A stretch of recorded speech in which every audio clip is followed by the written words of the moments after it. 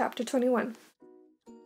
It was a long walk back to his hole. Stanley looked out through the haze of heat and dirt at the other boys, lowering and raising their shovels. Group D was the farthest away. He realized that once again he would be digging long after everyone else had quit. He had hoped he'd finish before Mr. Sir recovered. He didn't want to be out there alone with Mr. Sir. "He won't die," the warden had said. Unfortunately for you. Walking across the desolated wasteland, Stanley thought about his great-grandfather. Not the pig stealer, but the pig stealer's son, the one who was robbed by Kissing Kate Barlow. He tried to imagine how he must have felt after Kissing Kate had left him stranded in the desert. It probably wasn't a whole lot different from the way he felt now. Kate Barlow had left his great-grandfather to face the hot, barren desert. The warden had left Stanley to face Mr. Sir. Somehow his great-grandfather had survived for 17 days before he was rescued by a couple of rattlesnake hunters. He was insane when they found him.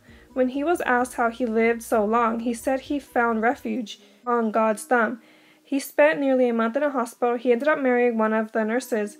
Nobody ever knew what he meant by God's thumb, including himself. Stanley heard a twitching sound. He stopped in mid-step with one foot still in the air. A rattlesnake lay curled beneath his feet. Its tail was pointing upwards, rattling.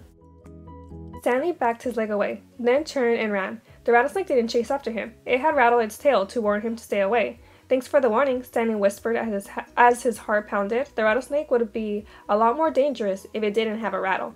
"Hey, caveman," called Armpits. "You still alive?" "What'd the warden say?" said X-Ray. "What'd you tell her?" asked Magnet. "I told her I stole the seeds," said Stanley. Good going," said Magnet. "What'd she do?" asked Zigzag. Stanley shrugged one shoulder. "Nothing. She got mad at Mr. Sir for bothering her." He didn't feel like going into details. If he didn't talk about it, then maybe it didn't happen. He went over to his hole, and to his surprise, it was nearly finished. He stared at it, amazed. It didn't make sense. Or perhaps it did. He smelled.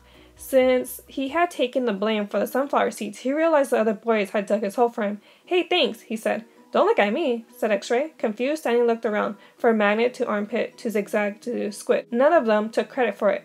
Then he turned to Zero, who had been quietly digging his hole since Stanley returned. Zero's hole was smaller than all the others.